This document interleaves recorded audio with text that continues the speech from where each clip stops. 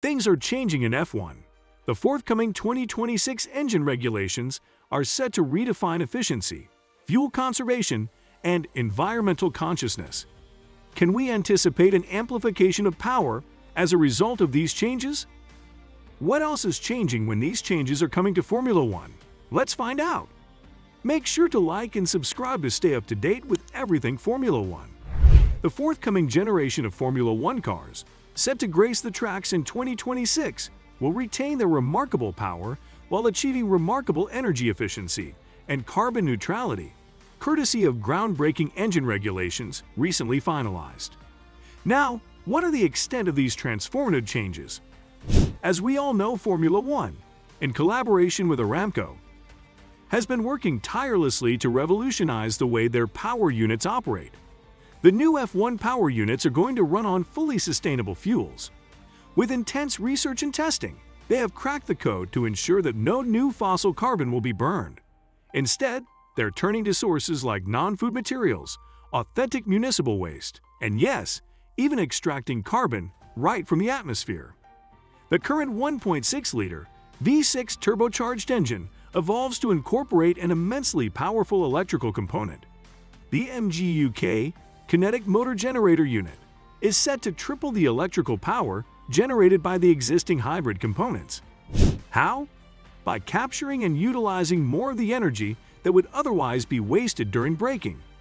In 2026, the aim is for the MGU-K to produce a whopping 350 kilowatts of energy, a tremendous leap from the current 120 kilowatts produced by the MGU-K and MGU-H. Despite the higher proportion of electrical power, the new power units will consume less fuel overall while still delivering over 1,000 brake horsepower. And here's the fascinating part. F1 is shifting from controlling fuel flow based on maximum mass flow rate to a maximum energy flow rate. It's all about pushing boundaries and finding innovative ways to maximize efficiency. Now let's talk about costs. Formula One is taking a proactive approach to cost reduction. An engine-specific cost cap, coupled with the ban on expensive manufacturing materials and systems like the MGU-H, as well as the use of standardized components, will help bring costs down. New Formula One regulations have also caught the attention of some major players in the automotive world.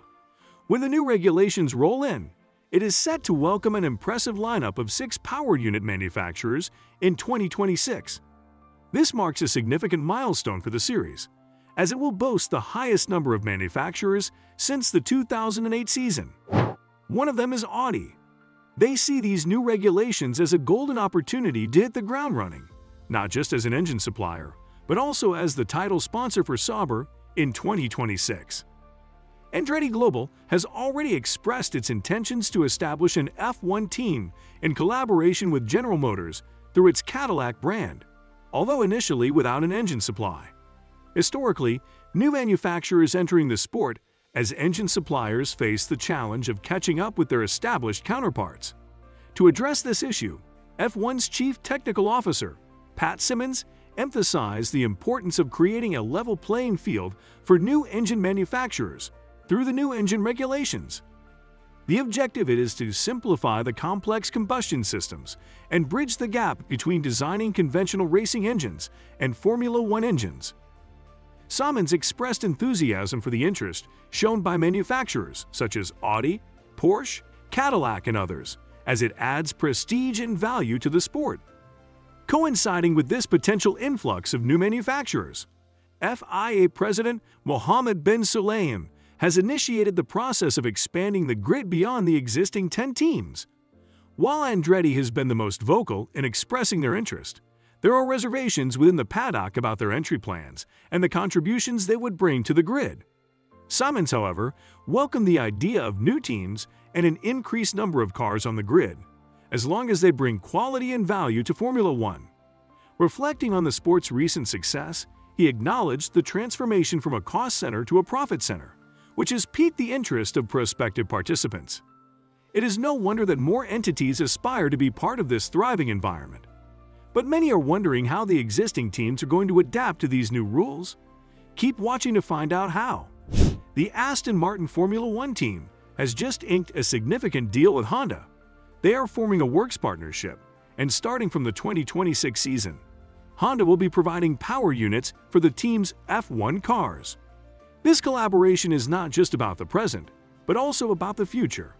The powertrain supplied by Honda will be meticulously designed and developed to comply with the upcoming power unit regulations.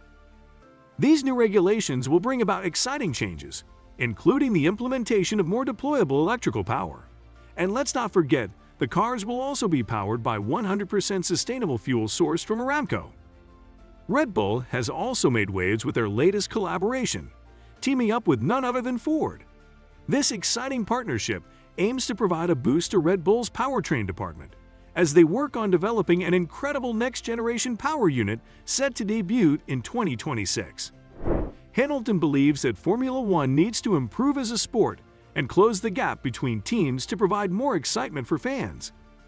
While he acknowledges the efforts made to bring teams closer, he suggests that further changes are necessary before the next planned overhaul of the rulebook in 2026. He appreciates the ongoing evolution and experimentation Flint on, but expresses concern about the persistent gaps between teams. Hamilton doesn't have a definitive solution for the future, but emphasizes the need to adapt and improve the regulations to avoid a stagnant situation. Fernando Alonso holds the title of being the oldest driver on the grid. When the 2026 season rolls around, he will reach the age of 44, assuming he can still deliver when we get there. Despite his age, Alonso remains highly motivated and passionate about racing.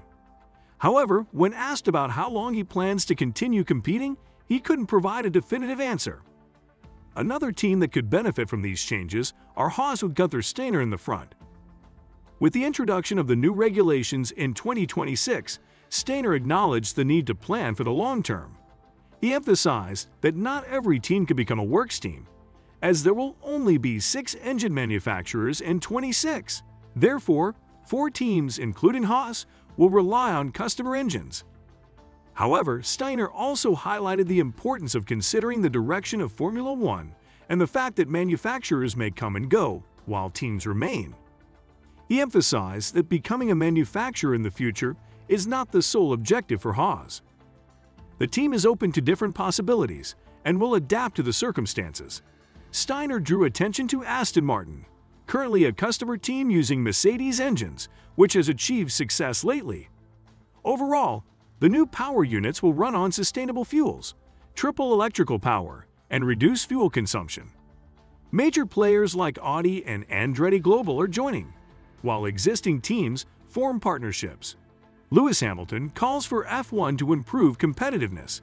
Fernando Alonso's future is uncertain, and Haas embraces the reality of being a customer team. What are you most excited about for the future of Formula One? Let us know in the comments below. And as always, don't forget to like and subscribe for more Formula One content.